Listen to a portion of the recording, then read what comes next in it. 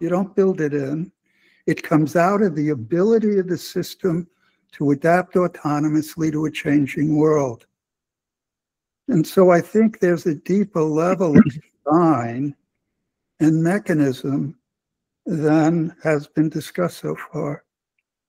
And maybe you disagree, but you know, it's all in the published literature. So I'm happy to discuss it, but I love the nature of the conversation. It's, you know, I thrive on hearing such things, but I don't think that concepts like information model the system knows help. In fact, I use the word information in the 1960s, and I realized, among other things, it's a non-local functional on the data. And if you're going to do biology, it's all local interactions, even if they're long-range local interactions.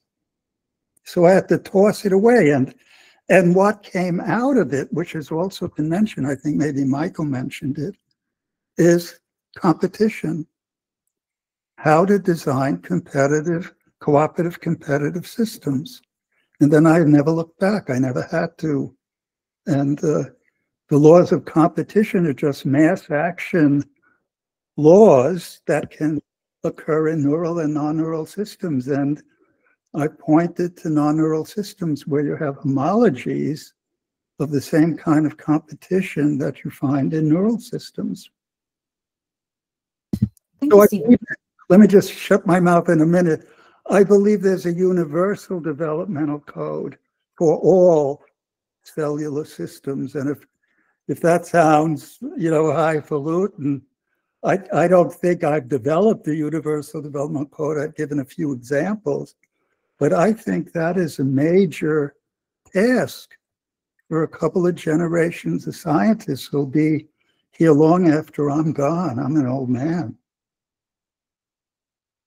Thank you. It's actually super interesting to see the areas where you and the other panelists align in the paradigmatic, perhaps, disagreements surrounding representationalism or cognitivism. So I'd like to give them an opportunity to respond. Because he may have to leave sometime soonish, I'd like to give Adam a shake at maybe answering and highlighting areas where you agree or perhaps disagree, and then I'll go to Dalton and Michael. Yeah, so I want to offer a perspective here, which is that what Stephen's saying and what I think the other panelists have been saying is not necessarily in contradiction for the most part. When I talk about goals, for example, those are always things that an observer infers about a system, right? We can't actually ask a cell and know for certain what its goals are, but we can see that if we put the same cell in a bunch of different situations and we see that it continues to act as though it's trying to pursue a particular state, then we would describe that as a goal. And so that allows for emergence. In fact, I think it necessitates emergence in multicellular systems under the specific scenarios in which the states that cells are trying to achieve are states that they cannot achieve on their own. Right? If I, for example, as a person have a goal, which is that my entire family be happy, that's something that I can't completely control on my own. If everyone in the family has the goal that the entire family be happy, then in a wide range of different situations, we're going to all dynamically update our behavior in a way that gives rise to emergent characteristics. And I would say often resonant characteristics. We're going to be highly responsive to the other people in the family, but we don't, and no one of us has control. And so that sort of view of things, that goals are perceiver or observer dependent, nonetheless, that agents can pursue goals that are properties of the whole as opposed to properties of themselves, or in addition to properties of themselves, seems to license this sort of these transitions to emergence that appear in multicellular systems. It seems to give a mechanism for how that can happen, at least how we can reason about it. And once we have some coarse-grained state, some system level summary statistic that we describe the parts as trying to achieve, not only do you get resonance, sort of coming from that, you also get a causal emergence. That's the kind of emergence that we often talk about. That is the Eric Hoyle model of that there's a way of coarse graining the system that predicts the future unfolding better than just looking at the parts. If the parts care about some coarse-grained statistic of the whole, then that entails that that coarse-grained statistic has causal power over the parts, right?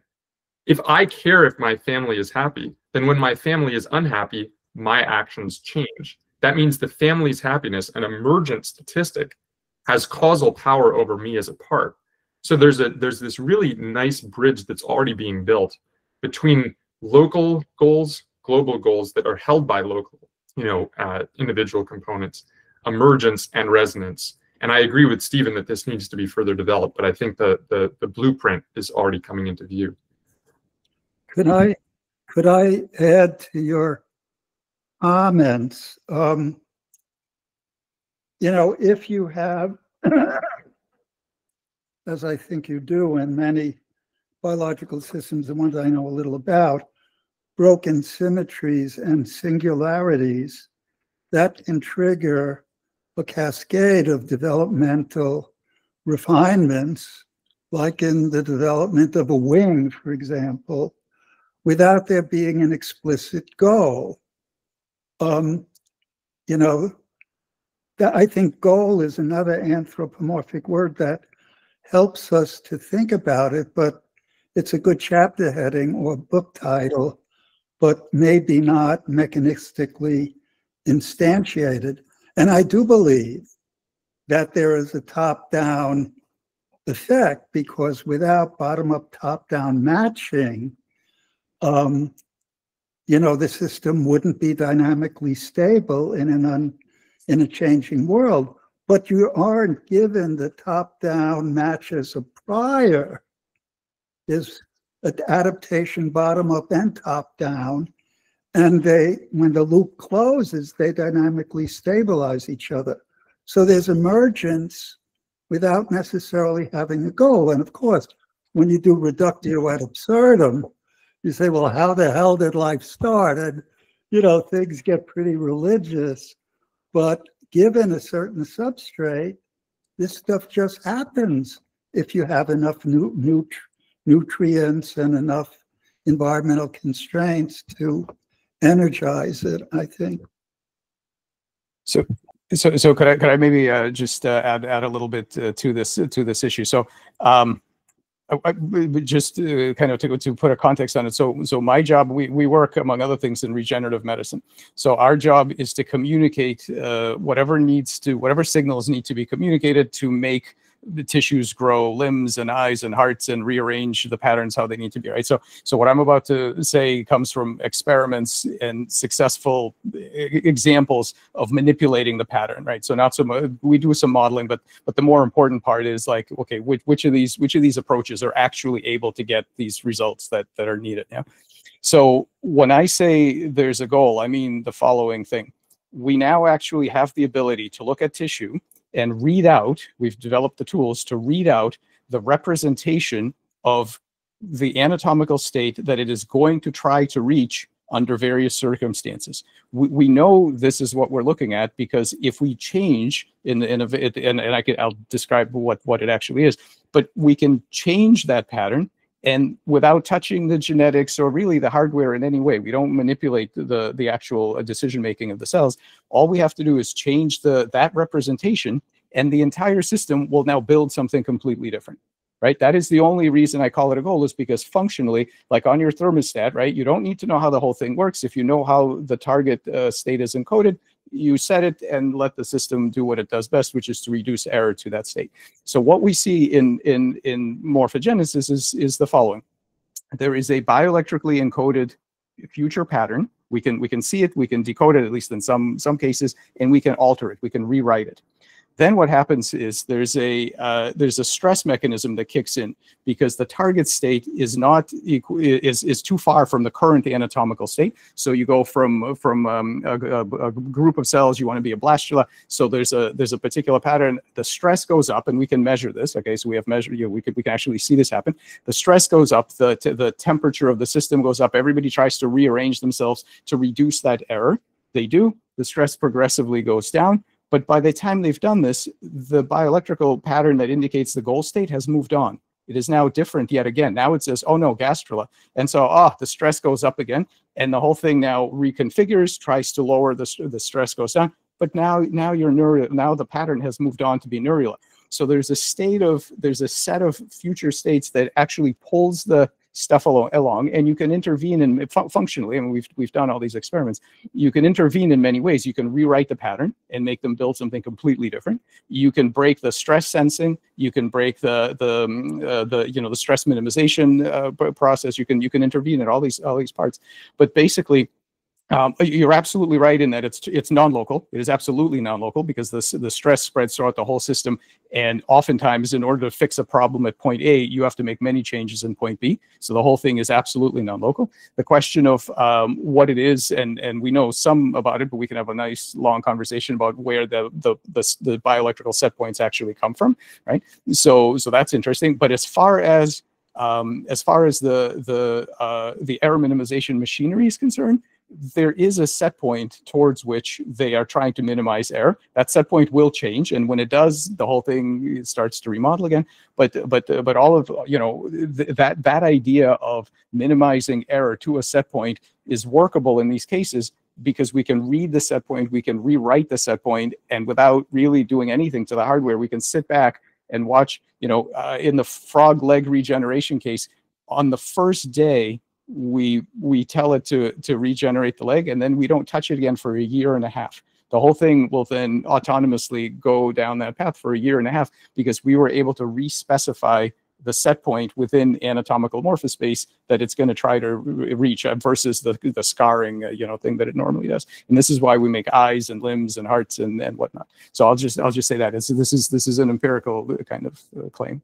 Thank you, Michael. I wanted to give Dalton a chance to respond as well to Stephen's point on non-stationarity, and I think it's a good segue given what you just discussed, Michael.